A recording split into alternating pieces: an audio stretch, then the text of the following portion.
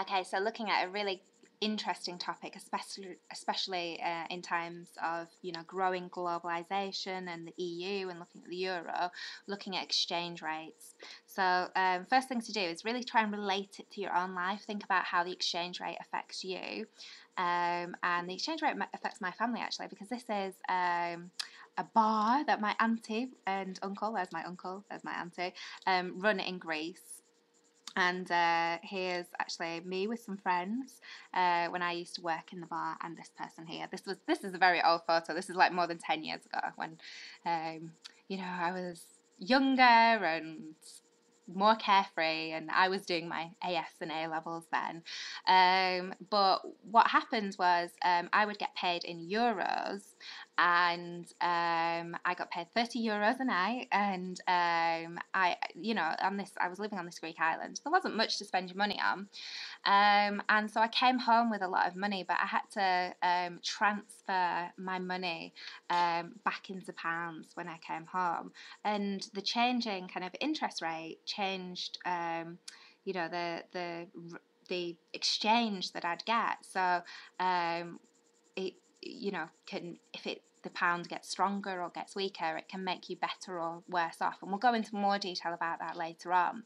But one of the things that will really affect my auntie and uncle is, and this is their most popular drink, the mojito, but one of the things that really affects my auntie and uncle is exchange rate movements, because a lot of the people that they get in their bar, they get quite a few Greek people drinking there. My uncle's Greek, he very much looks Greek there. He is Greek, but they also get a lot of tourists coming to the island, and when they're paying for things in euros, if they're from the UK, they're paying in euros, but they're thinking of, well, what is this price in pounds? And when I worked in the bar in 2003, €1 was the equivalent of about 60p, and a mojito was £8. So I'm just getting my calculator. It's been a long day at work. I should be able to do this in my head. But sorry, the mojito was €8. So that would be 8 times 0.6, which would equal, one mojito would equal £4.80. But now, or in 2012, €1 is worth kind of 80p. So if, even like 9 years on, if my auntie had kept the price the same, which she pretty much did, because they were kind of quite hard years in the economy those years, but if she kept the prices the same, so mojito was €8, that meant that it was £6.40.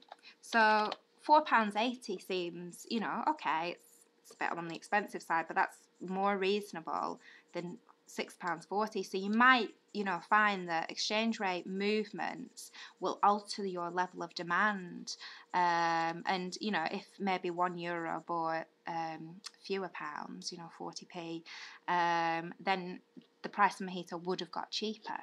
So let's formalise that then. Yeah, we've established that exchange rate movements benefit some people, make some people lose out. So let's get a bit more formal about this. So an exchange rate basically is just the price of one currency against another. Sorry, old presentation here. I should have updated that. I've updated some of it later on.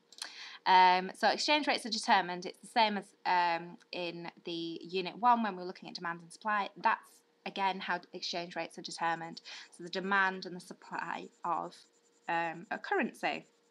So here we can see, rather than P, they've put R to stand for rate.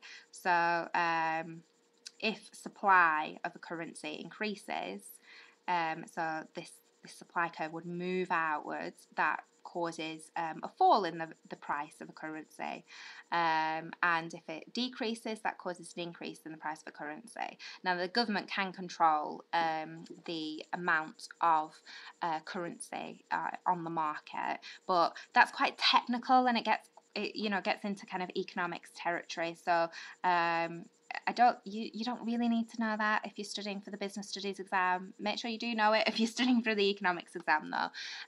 But the demand of a currency can also affect the exchange rate or the price of currency. So if demand for a currency increases, maybe because lots of people want to go on holiday there or lots of people want to buy the exported products, then that causes the rate to increase. And if demand decreases, it causes the rates to the fall. Now, when we're looking at exchange rates, they have special language. So when the value decreases, we say it depreciates. And when the value increases, we say it appreciates as well. So just be kind of watch out for that terminology. So here we have the value of the pounds. Sorry, the value of the dollar in terms of pounds. So this is how many dollars £1 will buy, and this is over the last 12 months. So what we can see is that the trend is that £1 buys fewer dollars now than it used to a year ago. Okay, so if we think back to our diagram,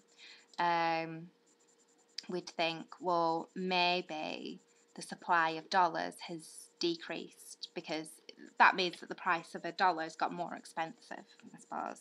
So because a pound buys fewer of them. So maybe the supply of dollars has decreased, or maybe the demand for dollars has increased. If we look at it, these are just kind of mirror images of each other, aren't they? This is how many pounds each dollar buys, and because each pound buys fewer dollars than it did before, it must mean that each dollar buys more pounds. So there we can see we've got on the whole, we've got rising trend.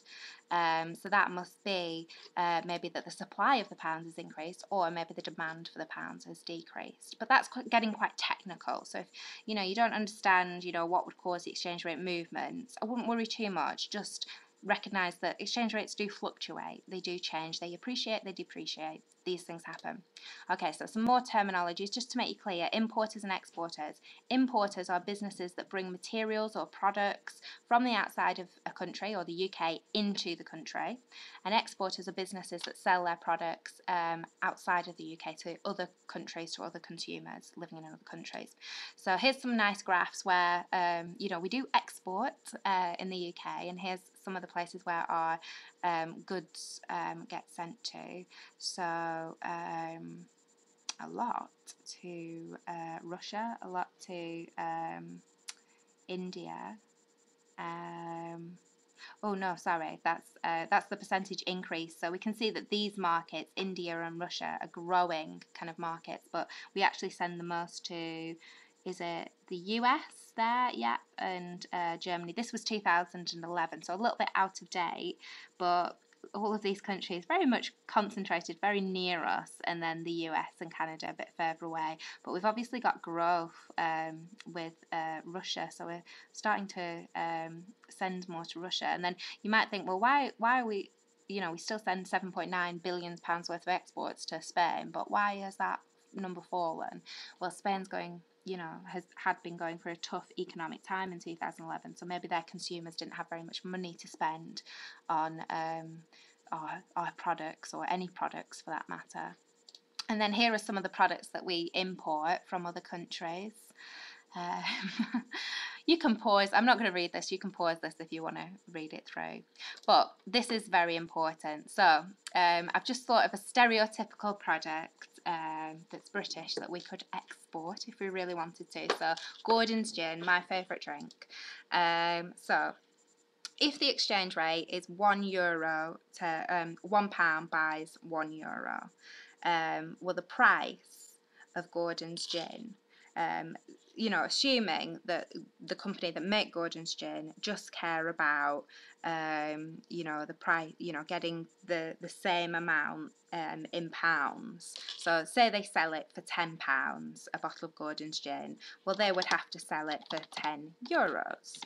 Okay, if the exchange rate is £1 buys €2, then to get the same amount back when someone buys it, you'd have to charge €20. so that you're making £10. And if the exchange rate is 0.5 euros, then you'd have to buy, so you'd have to buy, or you'd have to price your item at €5 to make back the £10 when you exchange it. So if what we're kind of imagining is that the exchange rate has moved from 1 to 1 to 1 to 2 and 1 to 0.5. So if the exchange rate moves from 1 to 1 to £1 buys €2, that means that the pound has appreciated, the euro has depreciated in value, because now a pound buys more euros. Okay, so we've had, I'll call that appreciation. Okay, now Gordon's is an export, okay, but you can see, what are the French consumers or Spanish consumers or German consumers going to think if Gordon's put up the price of their product, €20, they're going to get less demand for their products. Or they could keep it at €10, but when they exchange it back, because it's £1 to €2, they're only going to get £5 back. So either they put the price up and suffer from less demand, or they keep the price the same at €10, but their revenues decrease, the value of their revenue. However, in the other example, if you go from 1 to 1 to £1 buys €0.5, that's depreciation of the pound, so it's buying fewer. But look at that, price just got cheaper, but you're still, when you're converting it back to your pounds, you're still making £10. So more demand. So conclusion, exporters like depreciation because it doesn't make their product cheaper. Like it's in all these examples we said they were £10, but it makes it appear cheaper when you're exporting it. So more demand for you. Okay, let's look at importers though. So these are freesias. They're very beautiful flowers. They smell lovely. And these are the flowers I actually had in my bouquet when I got married, but they are not flowers that grow in the UK. You have to import them. So when you're in a florist, they're big importers of flowers and big importers of products. Okay, so if we imagine, let's just imagine that we're selling like a few freesias for £1, just to keep things simple. So if £1 buys €1, you'd have to, sorry, if I go back actually, because we're an importer, so we're imagining that the business that you're buying them from has set the price. So imagine they've set them at €1. So €1 means that's going to cost you £1. If the exchange rate is £1 to €2 and they price it at €1, that means that it's 50p when you convert it back into pounds. And if £1 buys €0.5, that means, and they're pricing the freesias, a stem of freesia, at €1, that means that it's going to cost you £2 to buy those freesias. Okay, so what we've had here, £1 buys €2, we've had, again, appreciation, same as the other one, and here we've had depreciation. So if you are an importer, look, your costs just reduced. Yay, that's good for you. And if you're importing and you have depreciation, your costs have just increased. So it's not a simple story to say, okay, we like depreciation or we like appreciation. It depends on what type of business you are. If you are importing your raw materials from abroad, you want a strong pound, as in appreciation. If you are exporting your products abroad, you want a weaker pound, so depreciation. Okay, so that is a summary of that if you want to pause that. And again, there's another summary of that there as well. There's a nice link to the effects of varying exchange rates as well, a news report there. Okay, now again, not every business is going to be affected in the same way. So some businesses that are going to be more affected are any businesses that import or export products. And then businesses that are going to be less affected by this are businesses that don't import or export products.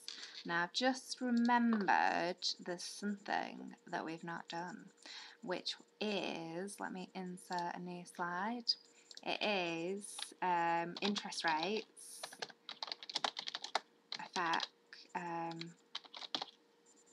effect or affect on the exchange rate. So, if this is economics now, if the interest rate increases, the exchange rate will appreciate. If the interest rate decreases,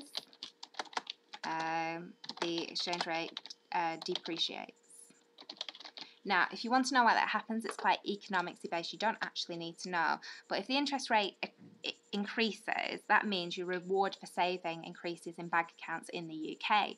And that means that people from abroad might want to put, or businesses might want to put their money into UK savings accounts. Now, to put their money into UK savings accounts, they have to have pounds, because that's what banks store money in the UK. And so they have to purchase pounds, so they have to trade their currency for pounds. That increases the demand for pounds, and therefore that causes an appreciation of the exchange rate.